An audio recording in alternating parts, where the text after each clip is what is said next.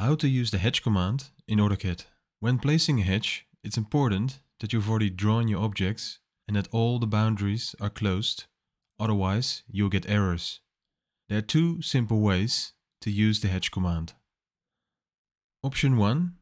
Click the hedge icon in the toolbar and follow the steps in the command bar. By locating your mouse inside the object, AutoCAD previews the hedge.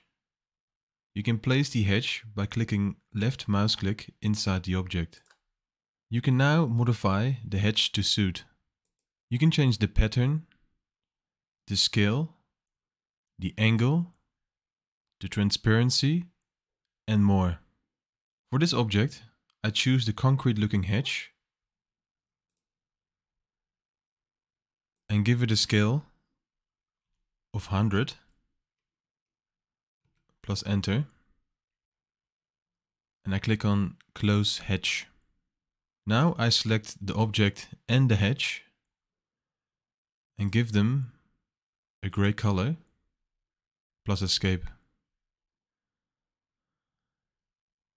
Option 2, type in H plus A plus enter to activate the hedge command.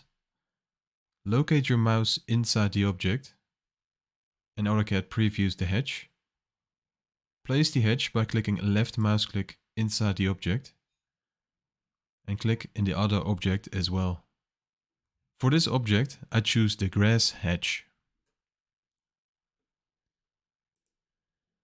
and I give it a scale of 250. Plus enter. Close the hedge. I select the objects and the hedge